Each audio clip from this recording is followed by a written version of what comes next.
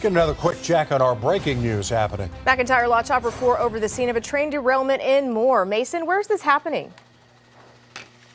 Well, this is 34th Street, just east of I-35. This intersection is going to be closed for quite some time. You can see a train derailment. It's about 8 cars involved. They are leaking some kind of material. Hazmat 5 from Oklahoma City has just arrived, so they are checking that out. Also, we want to note that this is the same track that the Heartland Flyer uses when they come back this evening. If they haven't made it back yet, they're not going to make it back because this is going to be blocked for quite some time. Don't believe anybody was hurt, but it's just quite a mess out here. We'll stay on top of it. From McIntyre Law, Chopper 4, back to you. All right, Mason, we appreciate you. We'll look for your updates, my friend. We will have more at 6 o'clock. We do have a reporter on the way right now. As we said, just a surprise for that entire neighborhood. We don't know yet what that substance is. More information at 6. It looks like it's salt or sugar, or like you said, it could be dishwashing.